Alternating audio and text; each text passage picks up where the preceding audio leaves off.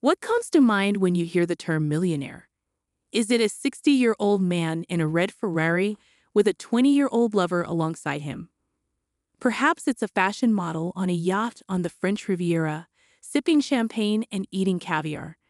Perhaps you picture a millionaire as a professional athlete, a well-known actress, or a plastic surgeon. The truth is that most millionaires are regular people with regular occupations. They work as farmers, mechanics, pilots, and nurses, among other things. They work as carpenters, insurance agents, and educators. What is it that makes these folks millionaires? How did they get so wealthy? Ordinary people in most vocations can accumulate wealth and become wealthy if a millionaire is defined as someone with a net worth of $1 million or more.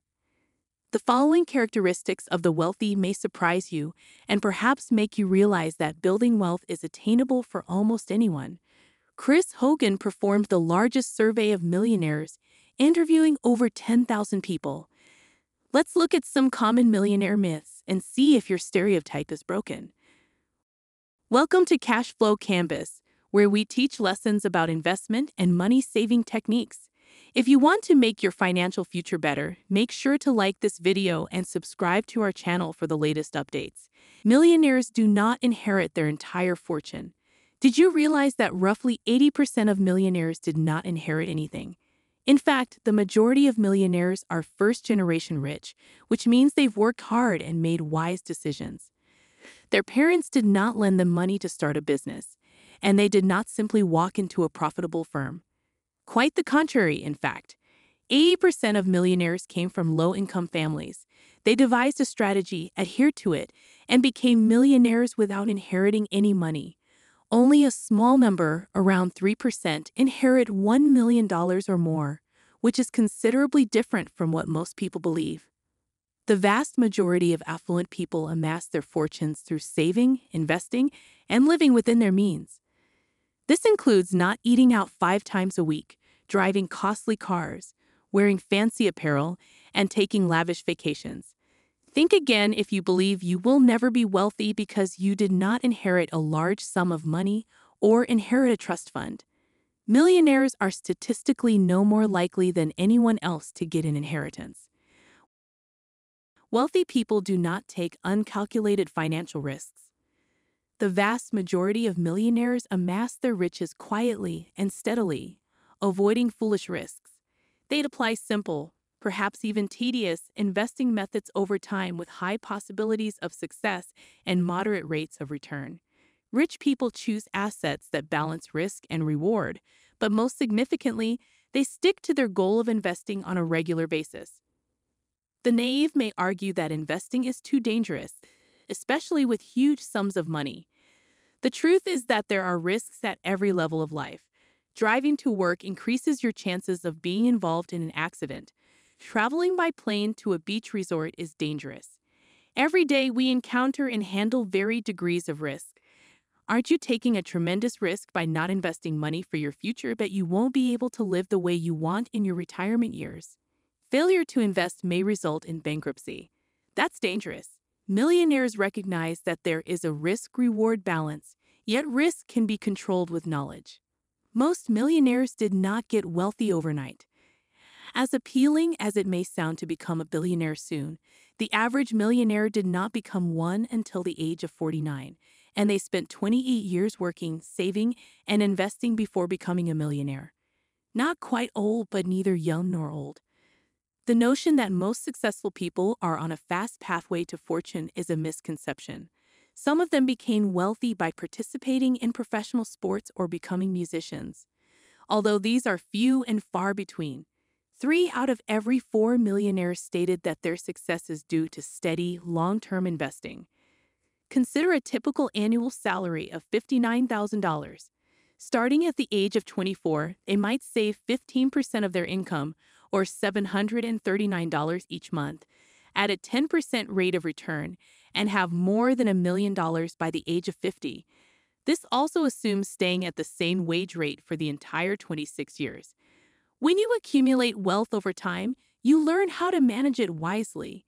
We've all heard of the overnight millionaire who blew his fortune in a few months. Lottery winners have a 70% probability of losing their winnings in a matter of years. Why is this the case? Because they lack the wealth mentality and understanding required to allocate significant sums of money. The wealthy accumulate wealth patiently and deliberately over time. Few wealthy people have obtained expensive educations. Almost 80% of millionaires did not attend pricey private schools with tuition paid for by their parents. The vast majority, more than 60%, attended public schools.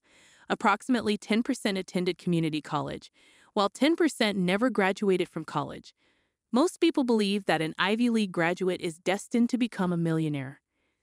This is a fallacy fostered by high-priced universities and organizations that profit from student debt. There is no relationship between a person's wealth and the expense of their education. There is a link between the cost of tuition and the amount of student debt a student carries upon graduation. And this debt usually lasts for a long time. The average monthly student debt payment for a 20-year-old graduate is more than $350. If that money had been invested in an index fund instead, that 20-year-old would have roughly $3 million by the age of 65. Most people have no problem spending this much money on student loans, but putting it into a retirement fund may surprise you. It's surprising to hear that nearly 70% of millionaires never took out a single school debt. The majority of rich people do not have well-paying occupations. This one may surprise you and dispel your misconception about millionaires. Most people believe that all millionaires are CEOs, actors, or the owners of highly successful firms. Engineers, accountants, and teachers are the top 3 jobs among the 10,000 millionaires polled in Chris Hogan's Everyday Millionaires survey. Despite the fact that the average salary is roughly $50,000, teaching is one of the most prevalent jobs held by millionaires. Engineers make an average of $91,000 a year, while accountants make an average of $79,000. Those aren't exactly high earnings, especially when you consider how much of it might be gobbled away by income taxes. How does that square with your perception of a millionaire?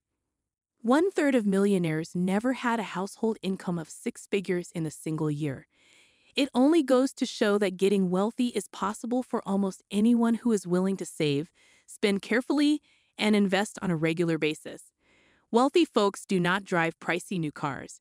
Would you be surprised to learn that the majority of millionaires do not all drive brand new luxury cars? The majority of them drive 4-year-old cars with an average mileage of roughly 40,000 kilometers. Approximately 80% of wealthy people do not finance new cars and instead pay cash for them. They have a car savings account that they replenish every month in order to pay for the automobile when they buy it. Consider it like making a car payment to yourself. If you see someone you know driving a new and costly car, chances are they aren't wealthy at all and are simply choosing to finance an appreciating item beyond their means. Just because someone wants to appear wealthy does not necessarily imply that they are. Paying cash for a vehicle also limits overspending because you can only spend what you've saved rather than what you're approved for. Wealthy people maintain their wealth by avoiding unneeded debt and paying cash for significant purchases such as cars. The notion that all wealthy people are celebrities stems from what we see on the internet and on television. Contrary to popular opinion, the majority of millionaires are ordinary people who live in ordinary communities. They don't usually drive flashy cars or hold prestigious positions in huge corporations, and they don't inherit their wealth. Those who want to be millionaires are often realistic and sensible people who understand the need of not squander or borrow big sums of money and instead purchase products that bring value. Today's millionaires are people who live within their means, spend sensibly, and prioritize investing so that their money grows even when they are not working. As we conclude, I'd like to thank you for watching. I hope you found value in this video and learned something new, and I look forward to seeing you in our future videos. I would deeply value it if you could like this video and subscribe to our channel. Your support will help us to create more valuable content, and we can work together to secure your financial future. What are the key takeaways from this video that you can share in the comment section?